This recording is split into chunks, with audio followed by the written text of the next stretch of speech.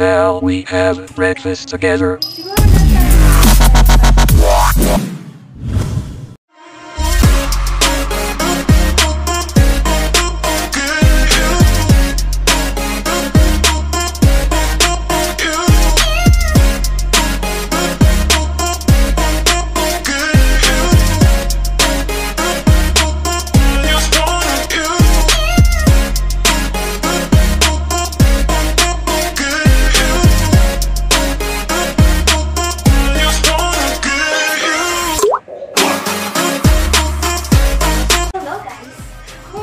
My channel.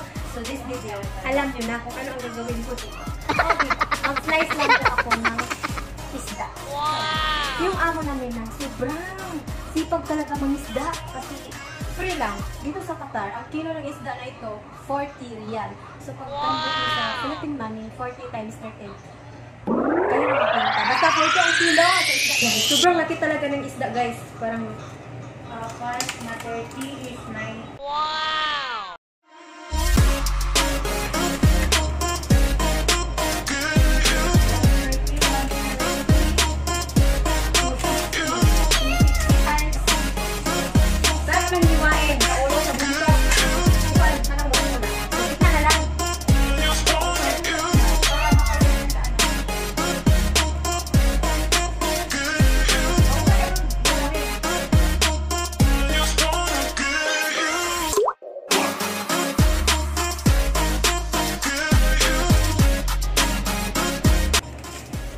Madam, patawarin mo ako sa isda. Naku! Happy birthday to me! Dugo guys. Virgin pa, nagdugo.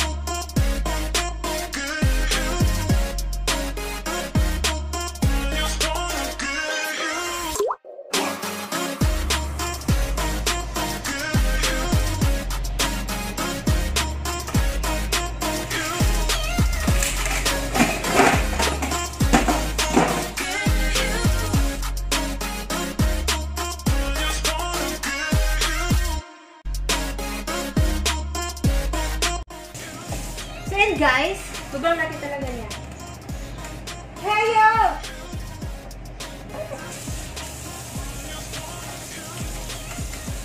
Oh! Babae siya! Babae! Pumutok yung ano! Yung tubig-tubigan! Pumutok! So, ayan. Lalaki na, lumabas na! Lumabas na! Lumabas na siya, guys. Dandahan lang. Kasi yung panindigan niya, pumutok na talaga. Kailangan maagapan agad para, ayan, nakuha ko na. Wow! Yung panubigan, guys.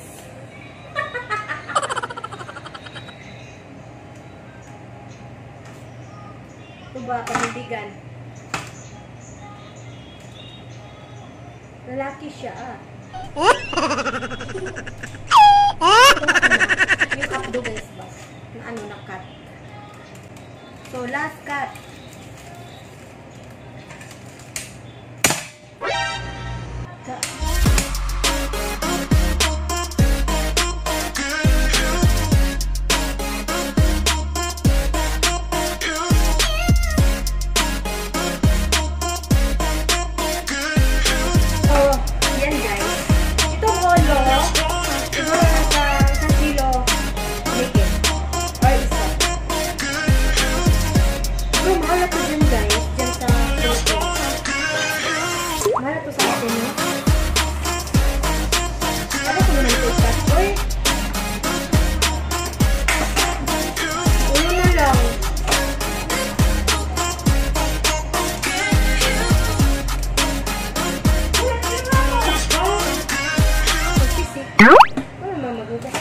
Nagtatay ka?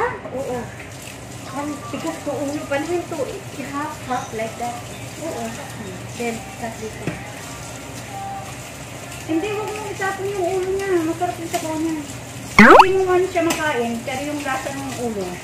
Nandiyan yung pampalasa niya. Ikat mo siya dito. Ganyan? Huwag na. Timbulang naman, no? Hindi, okay lang Ganyan? naman. Ganyan? Tingnan mo. Oo. Sana ito sabaw mo? Oo, sabaw.